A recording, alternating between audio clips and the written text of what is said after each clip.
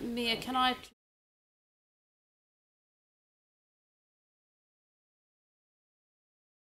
On Councillor Cotter's comment before on number, it is now 12. Can you please go up to number 12, please? Yeah, so that one, I do, rereading this, I do think this is obsolete now. It was from the original report, and if you recall from the original report, so one of the options we said was, well, there was two things. One, we were trying to note the fact that now that there's only 2 council directors on CCHL, automatically was going to be reduced. However, one of your recommendations that you've added in actually is recommending asking CCHL to replace that. So that's sort of obsolete. The other part of that recommendation there was, in our report, we also suggested that if you, another consideration was only paying the directors on the profitable organisations. Again, that's not part of your recommendations anymore, so I am recommending that you take that out. Okay, are we... Yep. No. I was just going to say, could 2 and 12 be combined? Because they go together. If you wanted to keep it in. I don't think we need it. I don't think it actually adds any value. I think it's confusing. So, scrap 12. I say I'm suggesting... We're recommending you remove scrap 12. So it's up to Kelly and I, is it? Yes. Yep.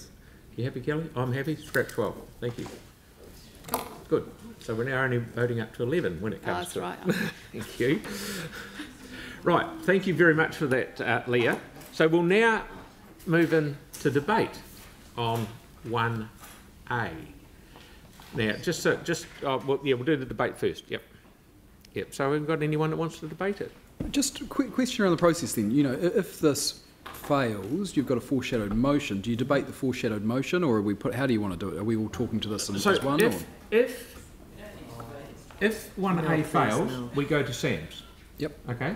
If 1A passes, we go to Sarah's. So just one debate.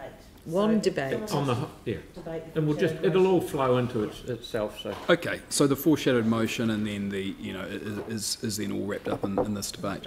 Yeah. So please, one debate. So it's not just 1A. It's just one debate, and then we'll take each of the recommendations as we flow through, so there is clarity of what you're voting on. Yeah. Okay. Thank you. Okay. So does anyone want to kick off the debate? You okay with that? Don't all speak at once. Victoria. That's unusual. All right, Vicky. This is no disrespect to my other fellow councillors around the table, but for me this issue is pretty simple. We've received professional, independent advice from a reputable organisation. None of us are in dispute about that. And what they say is that it is best practice corporate governance to pay your professional directors. I've got a long professional background, so I understand that and I appreciate that. And here I am as a councillor today, but I'm also a professional, and I'm bringing my professional brain to this today. It is right that there is a discount for public service, and I've got no problem with that at all. All of us acknowledge and accept that. We are here at this table. But to me, voting against 1A just says quite clearly that you're unable to accept the professional advice that we've received about best practice, and that you think that you know best, and you quite clearly you don't understand risk. There is professional and reputational risk associated with directorships. Leah's mentioned that, and I'm fully cognizant of that, and I'd like to think that our councillors around the table also understand that. And by voting against it, you're basically saying boo-hoo to professional corporate governance best practice. So today, for the councillors, I'm really urging you to use your brain on this one. Ignore the politicking, ignore the grandstanding, ignore the virtue signalling, and use your brain on this one and vote with that, because this is really, really significant for this council going forward. Thank you. Okay, anybody else want to have any debate? Mark's looking to put his hand up. Mark, and then Tim. And Tony. Thank you.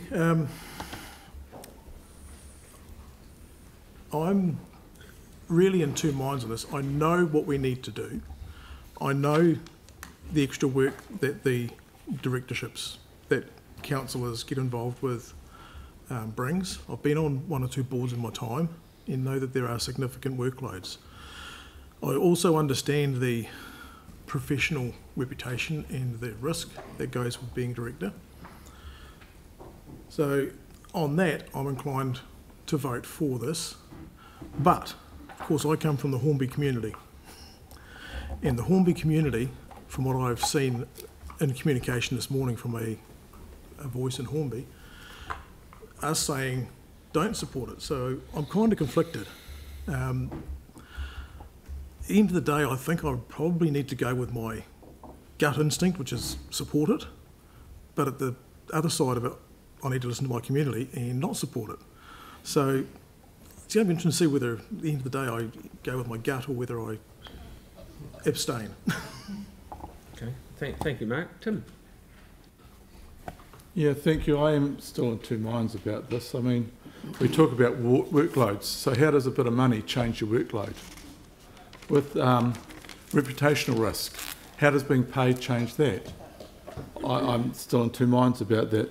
I would have liked to think that if we are looking at risk, then upskilling councillors through the Institute of Directors courses would have been a good way to go forward right across the board and look at more of that, putting money into that. I think that would have been a good way to go, and maybe that should have been part of the discussion at the start. I think with the future that we've got with the Northington's report, if the only thing you take away from that is a discussion about fees, then that is a real problem around this table. There are some very, very big issues coming to the people of the city, and Northington's report, which I thought was outstanding, is facing some of those, and we as councillors around this table have to pick that up, and that to me is the biggest question and the biggest challenge. So I think I'll listen to the debate before I make my decision on this. Thank you. Tyrone? Thanks, Mr Mayor. So look, I mean, this is a conscience vote for me, and I think that city councillors receive quite enough money from the public purse. We all work very, very hard in different areas, and you're all worth it, every single one of you. As for reputational risk, I'd find it odd if a city councillor would use their office to set themselves up for future directorships. That's not really my understanding of what our role is. If you're worried about the fact that you're going to make bad decisions and that your reputation will suffer as a result, I would suggest directors' fees aren't your biggest problem. Kia ora. Very good. Have we got Pauline, please? Yeah, I'll look just very quickly, because we did do a lot of this in December. I think we all spoke at length. But yeah, look, we have, Victoria's right, we have had independent advice recommending that it would be a good idea, but also noting in the report at 5.41 that the independent advice still recognises that this decision lies with councillors at our discretion, and that's what we have to look at today. And every single day that we sit around this table, we face reputational risk. Don't worry about that. So I think that the risk thing is something that's part of our job currently anyway. If we chose to go down the path of keeping remuneration, it kind of implies that those councillors on those boards work harder than others. And I don't accept that that's true, that we've all got really full diaries attending lots and lots of meetings outside of this organisation and this building. And all these roles and commitments are actually part of the job that we sign up for. So I think that we should be considered already remunerated for all the work that we do. So I won't be supporting 1A. Okay, Sam? Thank you. And I think I always say when there's a bit of a, not contentious debate, but a decent debate, they do kind of bring out the best in people. And I just, firstly, I guess, commend everyone for doing it in such a respectful manner. I think that is particularly useful when we do these kind of things. Look, I think, you know, I was talking to Tyler about it yesterday, I kind of look at politics being the art of compromise and going, actually, what is a way that a majority of people can work together in a constructive environment, taking into account the independent advice that's come through, the practical governance reality of operating in this environment, and then how can we make that work? And so acknowledging that 1A would be my preferred, which in best commercial terms makes perfect sense. I do wonder, and that's why I foreshadowed a motion, and I'll speak to it here as opposed to later on in the interest of time, is getting that compromise, which is effectively a third, a third, a third. My view is, you know, a third goes to the tax man, a third goes to the welfare fund, and then a third is a recognition for that additional risk. And I know people have differing views on that risk, whether it's reputational or legal risk, and I know we're all well aware of our obligations in terms of risk, because if we muck up here, it's actually not us that goes to jail, it's Dawn. We are legally the only people in the country who are exempt from the Health and Safety Act, which I still find really unusual, I think, in terms of our decision making. So we just need to put that kind of thing in perspective. But I think the other side of that, and no one comes to these roles for money, but it will be a very quick race to the bottom if you're not recognising that work that people do. And I think that, you know, Pauline put it really well when she said there is an element of work that everyone does that we're already compensated for. You know, but the juxtaposition of that really is, if that is the case, we literally have a paper next, which is recognising additional work that the Deputy Mayor is doing that other people would not be doing, and paying for that. So I don't say that to create conflict, but what I'm saying, well, the Mayor's a separate, but what I'm saying is that actually in a pool like that, if the majority position is effectively to say that no, we should all be paid the same, then we do get in a situation in potentially the next paper which says, well, is that the case as well? So my sort of view is, you know, I just hope people have a really open mind to this, park the politics to the side and think, what is the best way where we can get good outcomes, acknowledging independent advice that reflects commercial realities, but hopefully that middle ground is really that 30-30-30, which is acknowledging we still contribute on top of the public service discount to the Mayor's Welfare Fund. Some goes to the taxman, and then some keeps councillors remunerated for that work. So I guess it really becomes one of those discussions in this paper for the next paper is, are we prepared to literally equalise everything? And if that is the case, that is fine. But then it does really pose that question in the next one, which is, are we prepared to do the same? So I just want people to factor that into their thinking. Are we prepared to value the people we're asking to go and do additional work, or actually are we not? And I think if you get to that point, you know, we just need to have that constructive discussion as a council, and I hope people can do that right now. James and then Celeste. Cheers. Look, I've previously served as director of various council CCTOs and have had the equivalent of about 9 years worth of directors' fees donated to charity. And I serve as an independent director outside of council. But as of today, if the council fees were paid, or as of tomorrow, it no longer affects me because I'm no longer on a board that pays fees here. But there's obviously additional work and liability when serving as a councillor on a board of directors of a company. But to be really honest with you, it's actually not the additional workload that sells me on this. You know, I think that as councillors, there are ebbs and flows with respect to workload, and there have been times that any councillor will be under enormous pressure from their community, which others are not. And that happens to all of us at different times. The difference really, though, is that the liability doesn't change.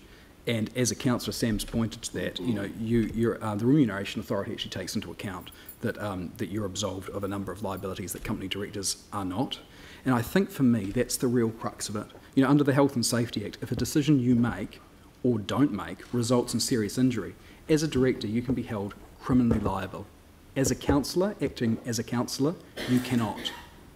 So the Local Government Act absolves councillors of that responsibility and absolves them of prosecution when they're acting as councillors. Company directors, it doesn't. It doesn't matter if you're a councillor director or not, or who appointed you. You're either serving in a capacity on the board or you're not. And if you're not, then you're not in the gun, but different laws apply to you as a councillor versus a company director. So companies can often provide professional indemnities, but they only go so far. I think there's also a bit of a misnomer of how far that protects you. Yes, you can be insured, so some of your legal fees are covered, but they can't stop you going to prison. They can't stop you being held criminally liable. They can't protect you against reputational damage.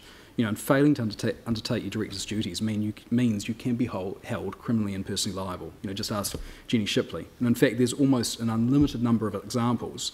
A recent one being a company director from up in Auckland in about 2020 who was prosecuted under the Companies Act, a director of a roofing company who breached his director's duties, acting in bad faith and conduct which resulted in loss to that company.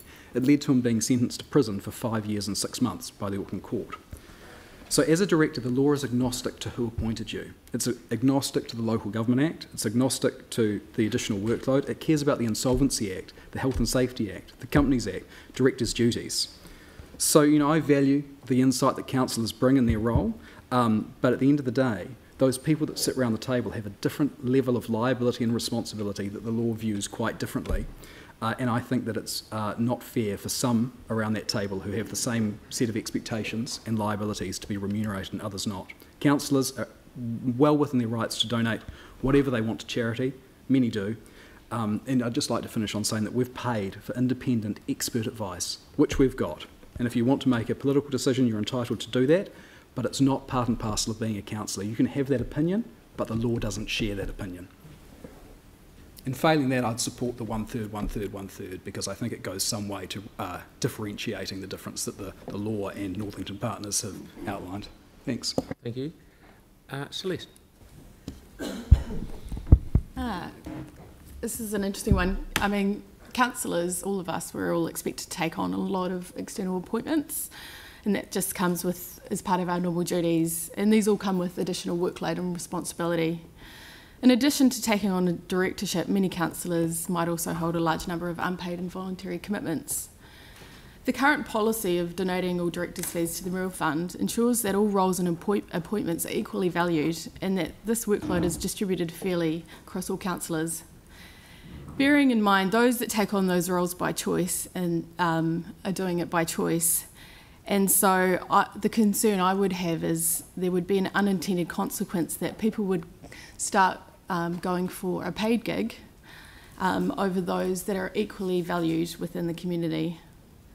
For the same reason, I oppose partial payment of directorships, because if the rule applies in one case, I think it should apply in all. Instead of reinstating directors' fees, I agree with the comment by Councillor Scandrett that it might be more useful to review other forms of incentive for councillors, so looking at how we can perhaps provide directorship training so that councillors can be supported to take on a wide range of paid and voluntary roles so that we can meaningfully contribute to all organisations across the city. I also would add that that would actually encourage newer councillors or councillors from different backgrounds to apply for those roles. So I actually think we'd then incentivise a broader range of people applying for these roles in the first place. Thank you. Yanni, then Kelly. Thank you. I appreciate that this is an interesting debate. I just want to start with kind of the advice that we've got. You know, the advice we also got from Northingtons around the port was that, you know, a more commercial approach might see port worker remuneration at lower levels and drive better commercial returns, and that ratepayers could view the current situation as providing LPC workers with higher wages at the expense of themselves by suppressing earnings and dividends from the port. And it goes on to say that the current relationship with unionised workers will likely stay in place because the union explicitly lobbies to keep council ownership. So some of the advice that we've got, I don't think really stands up to what I want us to be as a city. I don't believe that we should race to the bottom to pay the lowest paid people less and put them on worse working conditions so that the people at the top can do better and get greater profits. We know through, sadly, the impact of the pandemic, where we thought there might be an opportunity to address the social inequity gap that was being accruing, has actually not happened. In fact, what we know through the pandemic is that those who have something and are at the top have gotten way wealthier, and those at the poor and in the middle have gotten way worse. That is completely unacceptable, and I think this policy today, we should take note of that councillors are well paid for the role that they do. A number of councillors also equally are appointed to things that have just as much reputational or risk as a holdings company. You know, Central Plains Water, for example, our water zone committees, our community boards, a number of other trusts that we're involved with that make decisions on a day-to-day basis that impact directly on people's well-being. So I don't agree that we should pay council-appointed directors more. I don't think there's any evidence that would show that paying them more would get a better outcome. We just heard that we've had a few issues with CCHL at the end of the year, and if we remunerated our council-appointed directors, would the outcome have been any different? I think we heard it wouldn't. I've also seen that where we do pay independent directors on our council companies, that there's been almost zero accountability or liability for when things go wrong. That risk always comes back to us as the City Council, who is the owner. And you can look at things around recycling, you can look at things around city care, you can look at a number of things that our council companies have done over the course of recent history to see where the liability and the risk falls. It falls on us as the elected council for the city, not on the individual directors. I've seldom seen any director take accountability for when things go wrong, and I cannot support the increased remuneration to councillor appointed directors as a result. Thank you, Yanni. Kelly. Yeah, thanks. Thanks, fellow councillors, for the quality of the debate. It's really interesting to see everybody's and hear everybody's perspectives. I'm happy with the advice we've been given. I've spent 30 years working for corporates.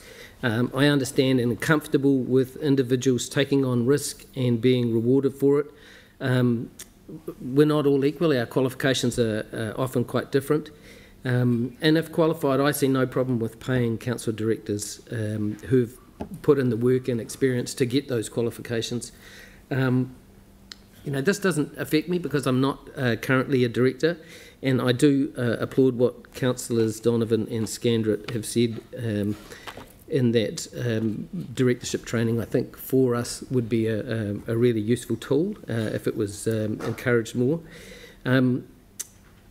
As far as the mayoral fund is concerned, I mean, if we really wanted to, we could vote at, you know, $500,000 a year, and so I don't think, you know, that's a strong argument there. But yeah, I'm comfortable with the advice we've been given, and I'm going to support it. Thank you. Jake. Yeah, I wasn't going to debate this because I think we've actually spent quite a bit of time talking about ourselves on issues like this, and actually we've had 2 cracks at this one now. You know, this is not the type of thing the public expect that we're going to sit in a room and talk about endlessly. But on balance, you know, I do accept some of the arguments around risk, but on balance, I still think that you know, we're on these boards because of our role as city councillors. That's why we're there, and I think it's pretty obvious we're not there for our commercial nous, and you know, that might come as news to some of my colleagues. But we are there. We are not primarily there for commercial nous. We're there to represent the view of the stakeholder and the shareholders of these companies, which is the people of Christchurch, and that is actually a role of which we are already remunerated for. Melanie. I just wanted to add, because nobody's mentioned this, but if you are on a board of an incorporated society and they have an employee, and you are legally liable for their health and safety. So, and usually people are not paid to be on the board of a voluntary organisation primarily, even if they do have employees. So it means that there are plenty of instances where people have their own risk and are not remunerated for that role. So I don't accept that the risk is actually a reason to remunerate any councillors who end up as board members on CCHL, and looking at it from the time point of view that other people have mentioned, again, it's the same. There's plenty of us on plenty of boards who are not remunerated for our time there, so I can't really see any reason why we should change a policy that we've had for the last 9 years. Thank you. I'll wrap it up. I'd like to thank everybody. Sorry, Mark. Oh, Aaron, sorry. Didn't see you, mate. Yeah, thank you. I'll just add a couple of bits because I found this debate quite an interesting one. And when the story ran in the paper last week or week before, I thought I'll read the comments and just get the feel of people that like to comment online. And it was pretty predictable. It did make my blood boil a little because when I remember the Brad Pitt movie Seven pretty well, when it talks about the 7 deadly sins, and sloth, envy and greed all come up in those comments time and time again. And it's funny how those are the things that really trigger people. Seeing someone else paid for work that they do more than someone else is a trigger. Not working is a trigger. someone else having more than you is a trigger. And it's interesting when that feeds into the debate at the table, because I raised Parliament before for a reason. I already knew the answer. I'm not an idiot. A backbench MP gets a base salary, but a cabinet minister gets paid more than 50% more because they have more work to do. And there's an expectation of everyone else in Parliament that those cabinet ministers will do more work and will be all over those portfolios. I was a health board member for a number of years, and I took it really, really seriously, because people's health is, and the staff of 10,000 odd staff are part of that organisation, and they expect you to take it seriously. So being on a board is a serious role, whether and if it's a professional board that's paid, half them are paid and half them under this regime are not, which sends out an interesting message, especially when this table talks about diversity and you want a more diverse board, but by the way, we don't want to pay you to be on there. What message does that send when you talk about the diverse people you're trying to put on there being underpaid anyway? Now we will not pay them.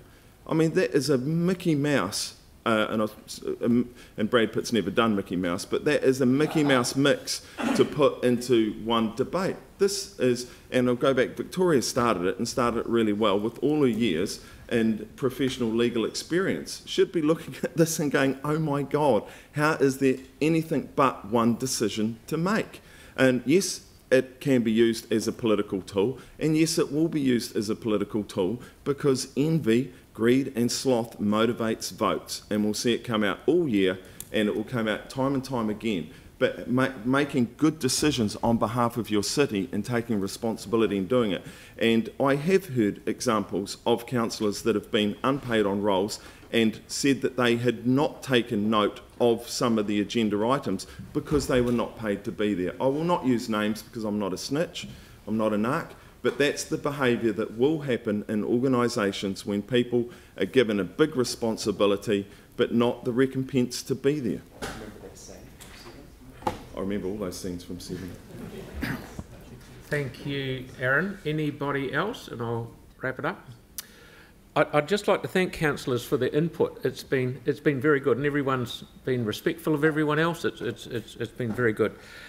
We have had advice from professionals, like Victoria said, Northingtons, and coming from the background I've come from, I was always told, if you're doing the work, you get paid for it. You get paid for what you do.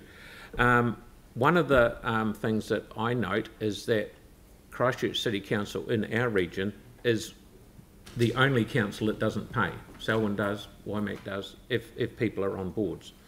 I sat next to one of them on Transwaste, and by the way, this is for your benefit down the back, Tina, I'm not a director of Transwaste anymore, just in case you wanted to know.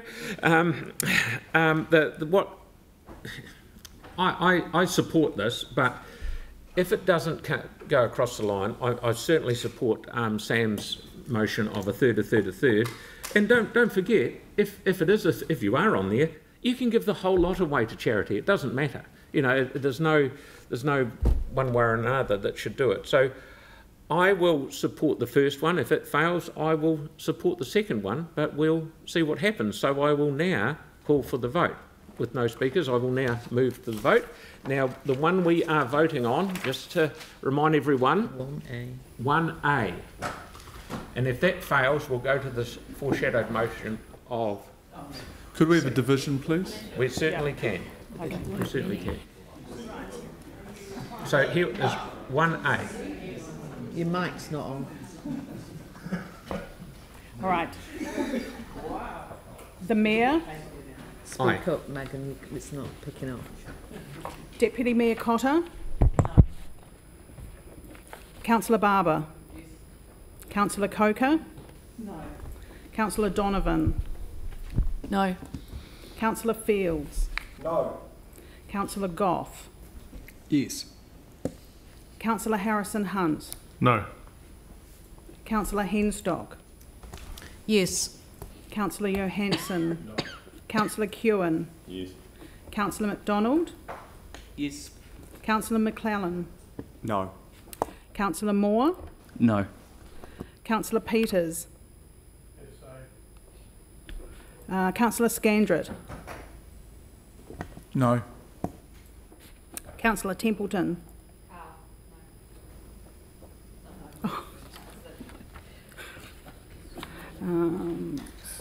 Okay, so we're... Oh, that's good. It's written right in front of us. 10 against. 10 versus 6 and 1 abstain. So that fails. So we now go to Councillor McDonald's amendment, which is 1B. Have we got that there?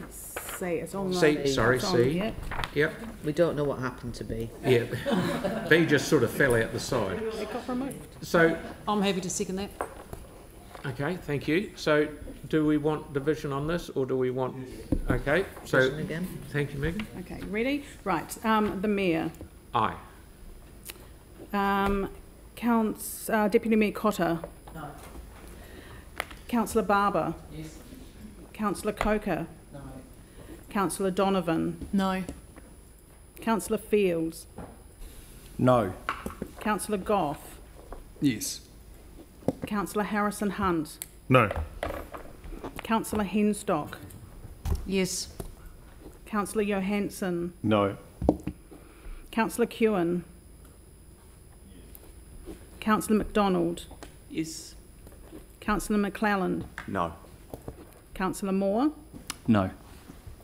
Councillor Peters. Yes. Councillor Scandrett. No. Councillor Templeton.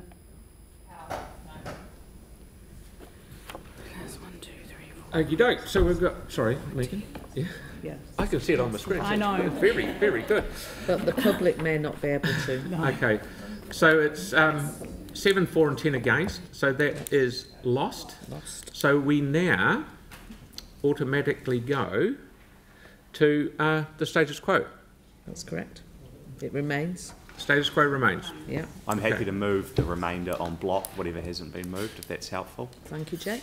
So is this... Ah. Okay, so we're now moving to, recommends 1, 2 to, what are we up to now? To about to 11, are we? 2 to what? So if you want to move 2 through current. We just need to know what the last one. Because we took a few out. Yeah. 2 to 14? No, we haven't debated the 14. 14's changed. Allow the Christchurch board. That's wrong, 14. Are you on the right sheet? Still need 3. Shall we just pause for a second just to get our ducks in a row?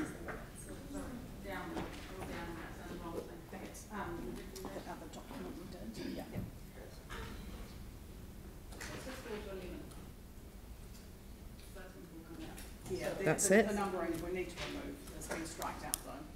Yeah. Oh, so it's just the numbering that's... Yeah. Yep.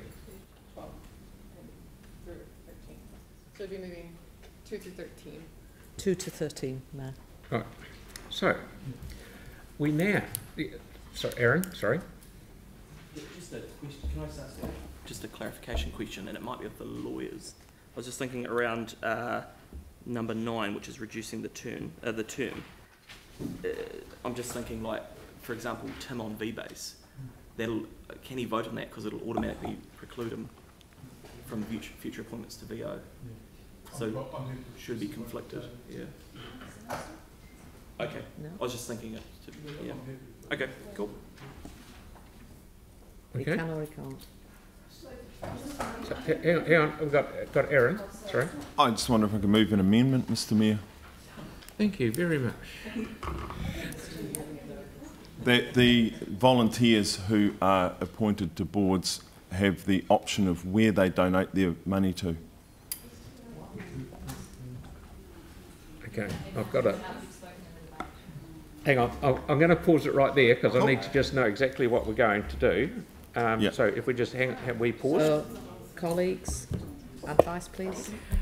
Technically you have entered into debate, so amendments are passed.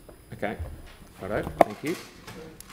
So we're back. Could I get the Helen's opinion on Sam's point? Sorry, Councillor Scandrett, you're not currently appointed to the board, that's my understanding.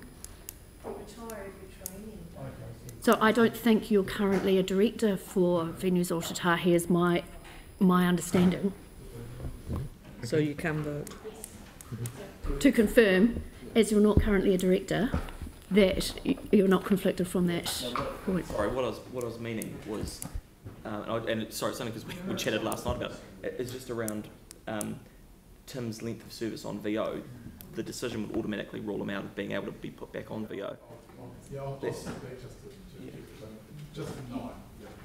But that's your policy in the sense of the recommendation, but you're also able to make exceptions to that as well. Yeah, so if the council comes as if the council says, right, I'm just using an example, go, actually, Tim's experience is so significant, we don't have any other people that are putting their name forward for venues, actually we could make an exception, so you could do that. So in that regards, he could vote Thank for you, it. Leah. Can I just on that, just on that, because it's quite important, is that I've just checked the company's website. Tim is a current director of Venues Otatahi.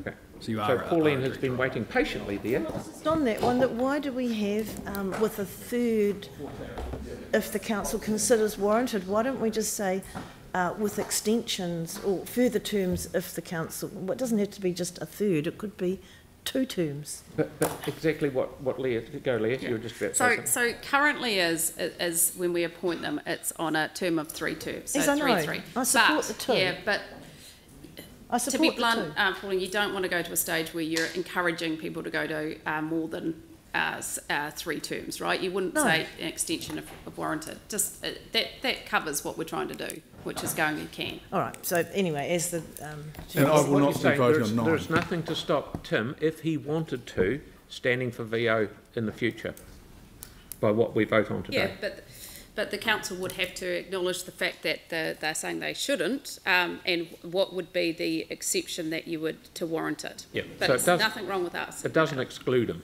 from going forward, so that's cool. So, right, what we've got right now in front of us is number 2 to 14? 13, thank you. So we want to do that as a block, or do we want to go down there? Is there anyone that wants to take a particular line out and vote on it separately? I'm happy for the block voting, but could it be just recorded that I won't be included in I won't be voting in 9? Yes. Okay, we'll do that. Yes. So everyone's happy. So I'd like to. I'll just record that I vote against. I just saw it as a bit of a package. So you're either going to follow advice and follow commercial best practice, which I think this kind of does, but I'm not going to cherry pick them. So based on how the votes went, I saw it as a package. So it's kind of disrupted it for me. So I'll just record my vote against. All of it. Yeah, I saw it as a package. That's why it's not a big deal. Why I see it as a package. It all relates to the governance and appointments. Mm-hmm. Sorry, just to be. That's your choice. Right, that's your choice. That's cool. Clarification on 3. We've already made the decision around that those appointments, haven't we? The numbers. Yeah. Yes, we have. So yeah. I'm going to put it from items 2 to 13. Noting that Tim is not happy with 9 and Jamie's not happy with some others. So I will put that motion. Gianni? Can you scroll down? Just the one where you're doing the chairs on the appointments. What number is that now? It's all changed. Oh yeah, cool. So I just want my vote recorded against 12. Thanks. Okay. So I'm going to put the motion of Yanni wants his vote recorded against 12. 12, yeah. I'm going to put the motion of all of those as one block, apart from what I've noted with the others. All those in favour? Aye. All those against? Nope. Thank you. Yep. Thank you very much. That's and Aaron. And Aaron. I don't have division. No. Okay. Is it Aaron? It's carried. Yeehaw. Right, shall we move on? So moving on. Item 9. Yep, item 9, councillor remuneration. Where are you running to, Leah? This one's not Leah's. She's very grateful it's not.